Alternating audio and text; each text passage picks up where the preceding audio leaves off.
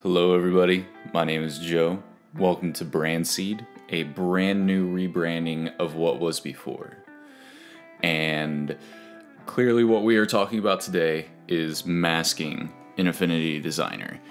Now I had uploaded a video previously under the previous branding called Primeval Design, and it definitely wasn't exactly what everybody needed because I jumped around a lot and I didn't have a grasp of what the masking tool really was. And eventually what happened was that I ended up making this and calling that the masking because I didn't understand this method. So we're going to go ahead and go over both methods and how you can get two separate results for this bottom method. And we're just going to put some more tools underneath your belt. Alright, let's jump into it.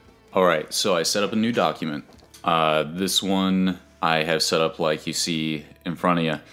I'm just going to do a simple 1920 by 1080 rectangle. Make it really easy. And then if you go into the color, what I always like to do is I just like a transparent background. The transparent background, I can make my own background if I want, so on. It just makes it a lot easier, and for exporting PNGs I can still preserve that transparency if I would like.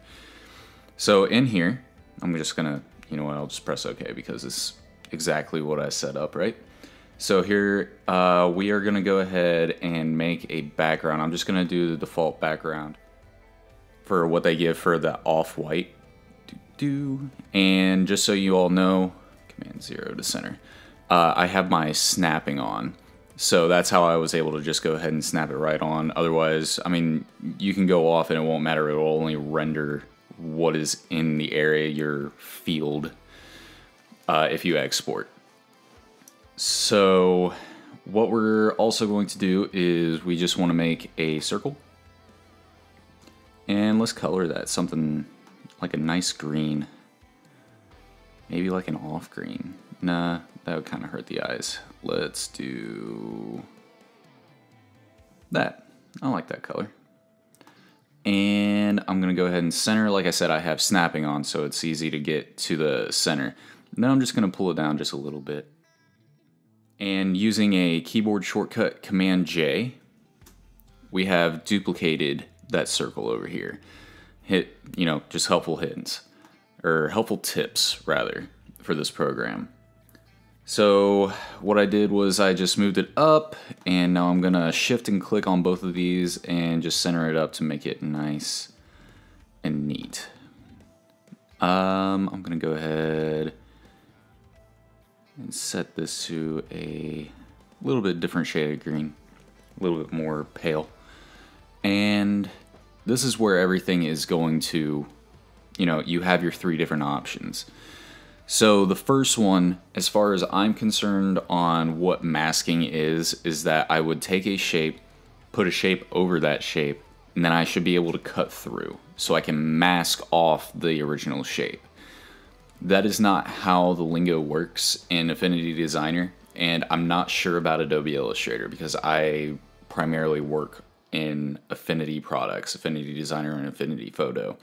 Why? Well, they're really good software for it's such an inexpensive cost, and you get professional tools at your hands. So kudos to you, Affinity. Well, really, Serif. Kudos to you, Serif. I have these two circles, and what we're gonna do is we are going to cut this shape out of the original circle. I guess you could call it a really big smiley if you really wanted to. But anyways, this little bit right here, what is intersected in this area, will disappear, as well as the other part of the circle. And just to make it nice and neat, we're gonna go ahead and create a layer by hitting Add Layer. Then I'm just gonna shift click on both of these and put it in. On this top circle, I want to change the blend mode. And by doing that, do you see where it says normal over here? Wah.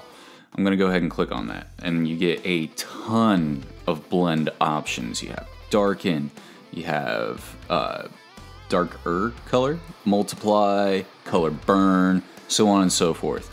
We want to go ahead and feel free to experiment with this because this is pretty cool. I like all the different things that they have to offer.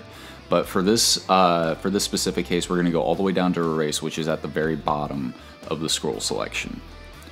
Click erase, and then you'll see that we have successfully cut out that little bit of shape.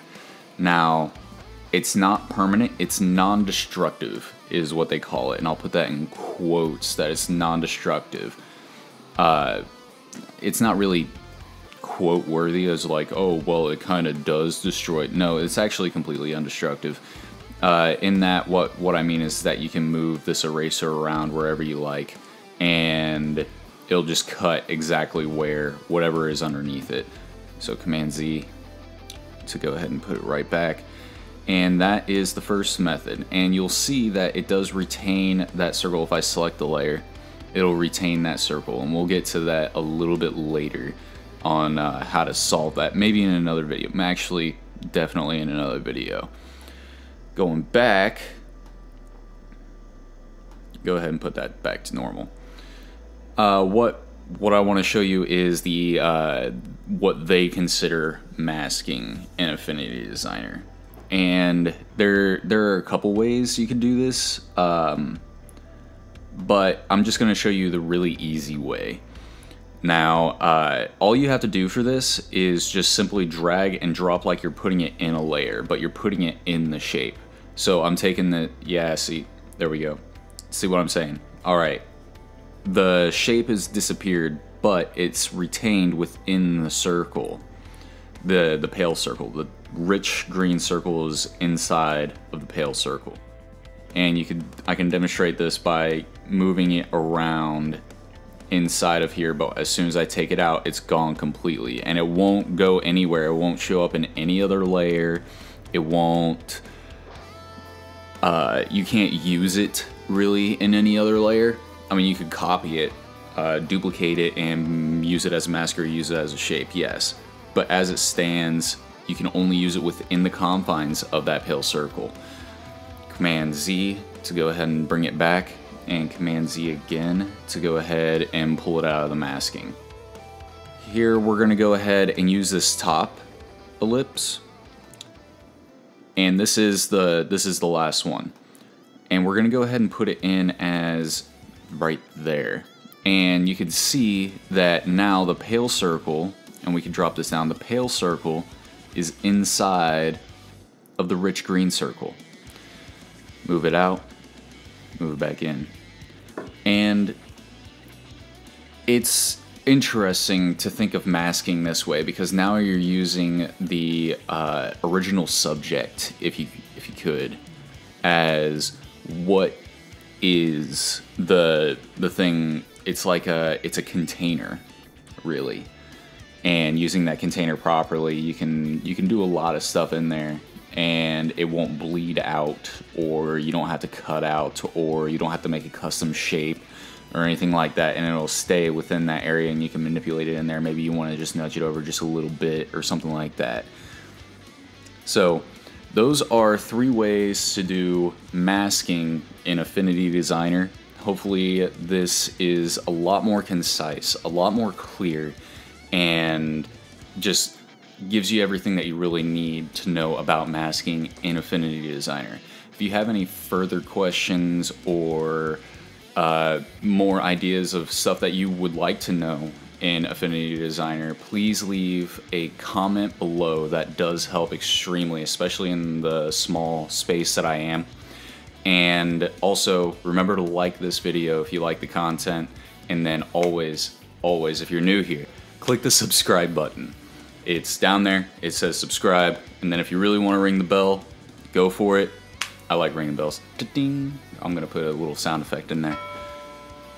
Alright, so you guys take it easy, and girls, my bad. You guys and girls in the graphic design industry, y'all take it easy, and I will see you in the next video.